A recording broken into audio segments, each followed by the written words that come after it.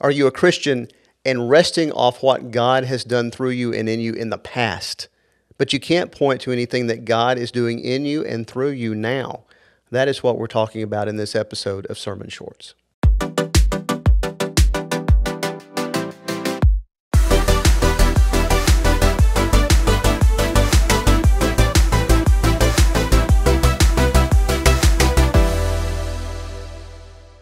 Pastor Ray, your Sunday sermon was titled, Hang in There.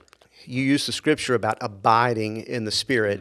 And we were talking just before we began discussing here right now about something you said Sunday about living off old fruit. Yeah.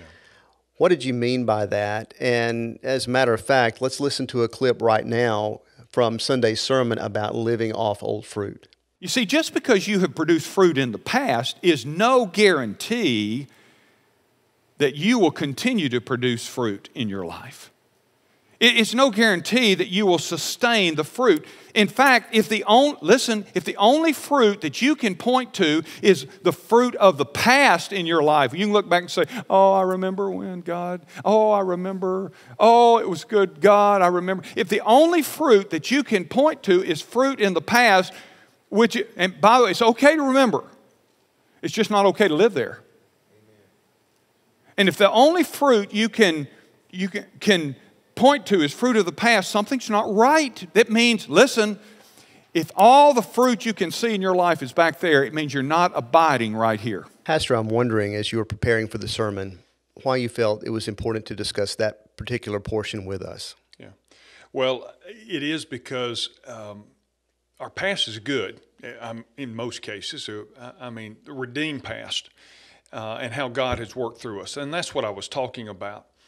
But the fact is, too many Christians try to live off of something or some experience of the past. And in this context, something God had done in their life or some transforming process in their Christian growth or some way God has used them in the life of someone else or to make a difference. And if we're not careful, and I believe the enemy would like us to set our camp up back there and say, you know what, you have produced fruit. And it was good fruit.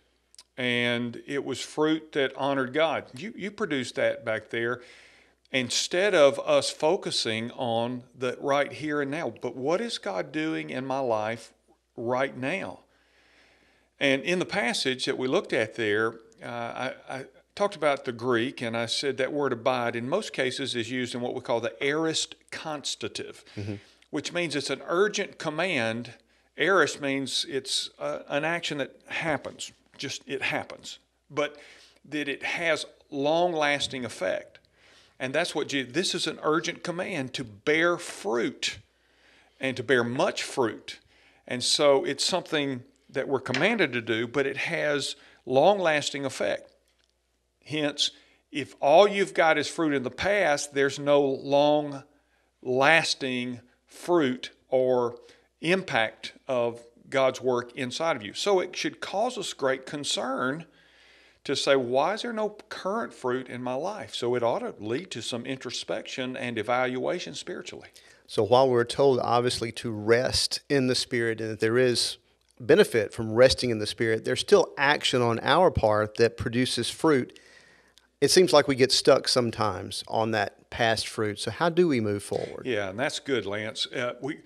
Because abiding, I even mentioned, is a kind of effortless resting in Christ. That's the idea there, to remain in Him.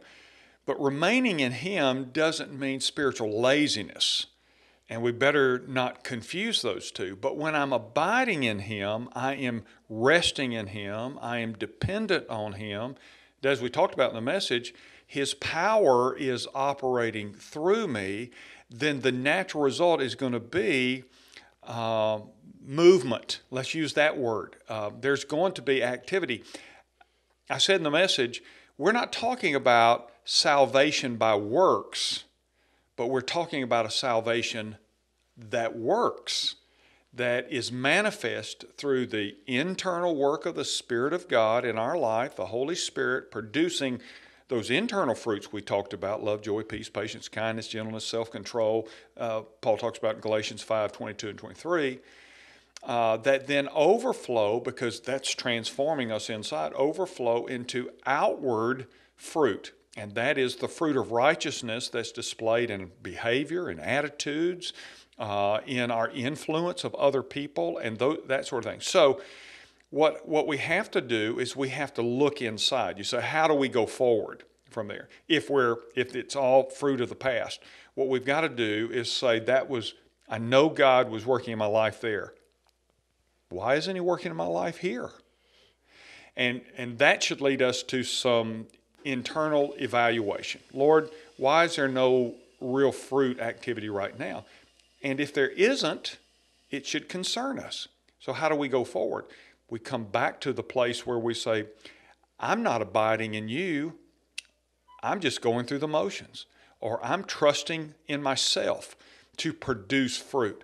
And the fact is, Lance, you or I, we can't produce it on our own. We can do some good things, but we can't effortlessly rest in him and allow his Spirit then to do its work in and through us. So we ought to look for the first thing we got to do. We got to look inside and say, am I really dependent on him?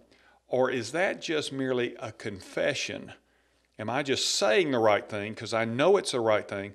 Or have I utterly surrendered to him so that he can be the power in me instead of me trying to be the power for him, if that makes sense? It does. It's good stuff. You can watch the entire sermon on our website, rbcdothan.org, or social media, Ridgecrest Baptist Church, YouTube, and Facebook. Pastor, thank you. Thanks. So, in light of that, how can we make sure that we have new fruit in our lives? I think the first thing that we need to do is to do a fruit inventory. Let's look at the last 2 weeks of our life. Can we point to anything and say, yes, I see there God working in me to do something? If we can't, we obviously need to do something, and that takes action on our part. It doesn't have to be anything huge. Send an email, an encouraging email to someone. Be purposeful in your speech at work or in your family. Just something that you can say that God is urging me to make a difference in somebody else's life. It doesn't have to move the earth, but certainly that will help jumpstart new fruit in your life. I hope it does.